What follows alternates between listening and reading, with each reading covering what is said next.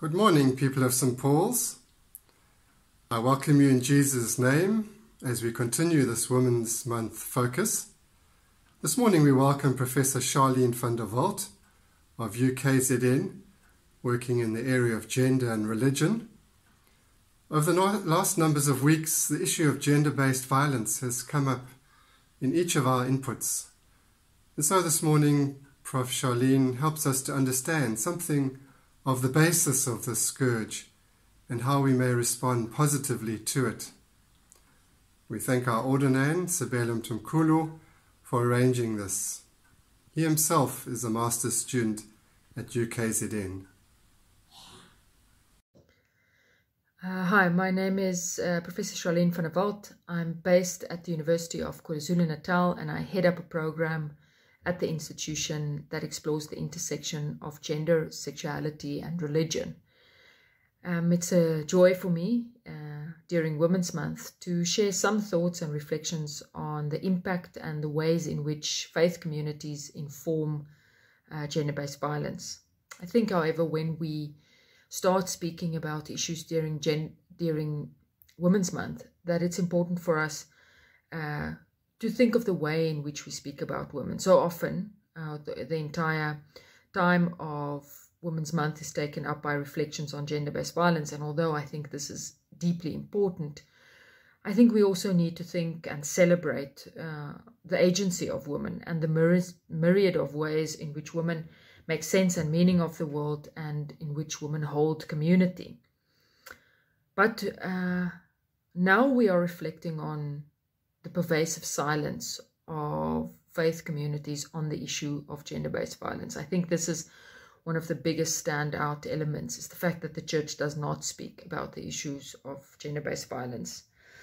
And so often church and faith communities inform the landscape that enables gender-based violence in the South African context. I think we, especially during the COVID-19 lockdown, have become really aware of the impact of gender-based violence within our communities, within our faith communities, within our homes, within our families. It's something that we can't escape.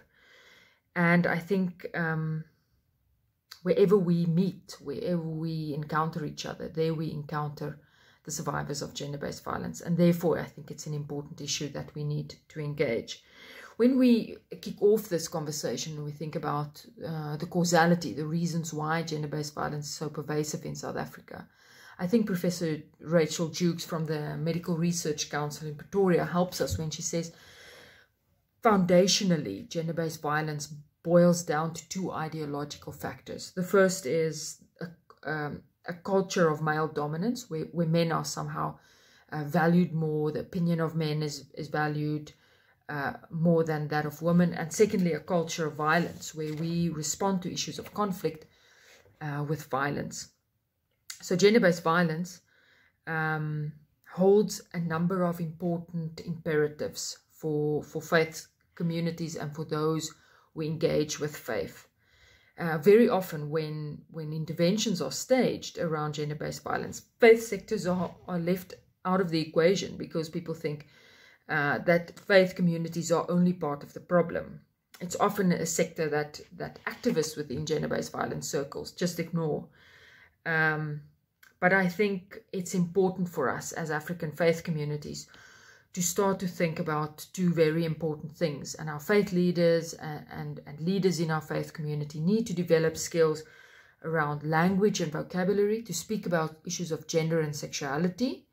And secondly, to develop critical analytical skills to reflect on the reasons why gender-based violence is so pervasive within the South African society.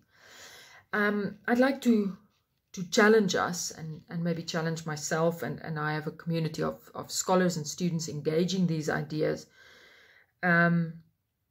about why faith communities are really important in this engagement. And I think it's difficult for us to have these conversations because a lot of things that informs gender-based violence is ideas or concepts or theologies that is a great comfort to us and that holds great beauty. But I think it's important that we interrogate these foundational beliefs because it has an impact on the way that we live our lives. So firstly, I think we need to think about where our theology starts. Do we start reading the Bible from the positions of power, or do we start thinking about theology and about the way we read the Bible from the bodies of those most affected and from the position of the poor and the marginalized?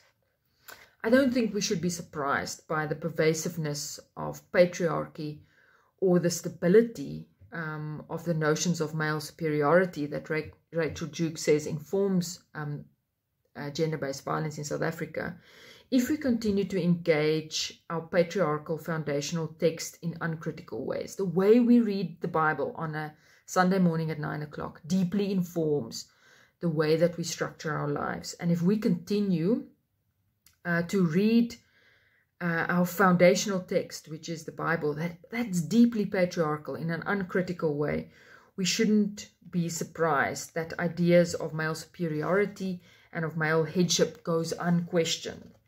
And if we just think about it, the Bible predominantly uses male language to think about God. If we don't interrogate these ideas, it creates a culture of normalcy and stability around male superiority. And because these ideologies has a massive impact for women and the sexual reproductive choices of women, I think it's important that we need to think about who gets to speak around gender-based violence, who holds the power in the process of negotiating sex and sexuality.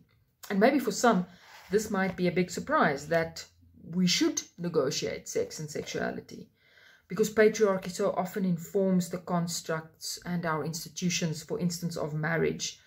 And these institutions also warrant interrogation, because beyond individual examples, it is more the institution that we need to reflect on. So ideas about the headship of men, or the control of men in the decision-making power, or in the control of men around sexual reproductive health rights and choices. These systems are often informed by toxic theology. And as religious leaders and as people of faith, we need to think about how ideas like what God put together, no one can pull apart, how those ideas inform ways in which women remain in toxic situations. Thirdly, I think we need to ask serious questions about our understandings and our ideas of suffering and God's role in suffering. So often we glorify suffering. We say, like Jesus has suffered, so we must endure. And this often informs also our pastoral care interventions, the way that we speak to women who are situated within life-denying relationships. And I think we need to think about how we talk about people who are in vulnerable and toxic situations. So often we say, you should stay because this is what God put apart. How do we think? How do we interrogate these foundational ideas? Fourthly, our ideas around forgiveness. And although I think no one who reflects on this video will say it's a bad idea to start processes of forgiveness in your life, I however think that the way that the Christian church and faith communities often deal with forgiveness, it places a very high burden on the survivors of gender-based violence. Our liturgies and services of healing often don't engage the complex notions of power and violence when it comes to issues of gender-based violence. We almost expect of survivors of gender-based violence to immediately forgive and to move on with their lives. And that leads to the fact that we're not dealing with the intrinsic trauma that realities like this create.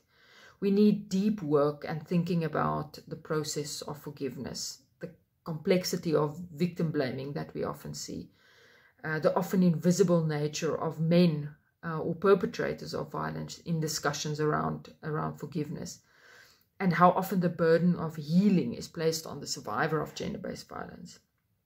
Fifthly, I think we need to think about our ideas of shame and sin, how often bodies and sexuality is engaged with the paradigm of sin and shame. And this informs a culture of silence. If we can't talk about our embodiment or our sexuality, this keeps us quiet, and that informs the way in which we don't speak about these things.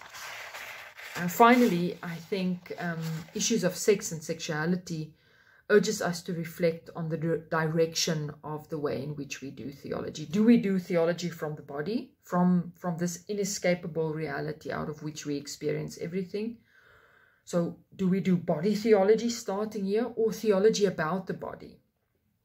And I think this leads us to issues that's really important in our reflections on gender-based violence. So often the church comes up with ideas or plans or strategies without really sitting with the experiences of those who speak from their embodied position. So I think our great challenge as faith leaders is to create spaces where those affected by gender-based violence can lead the process towards transformation.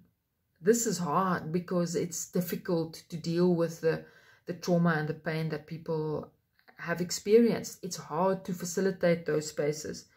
But allowing the survivors of gender-based violence and hate crime to determine the direction of our conversation is the only way for us to move forward.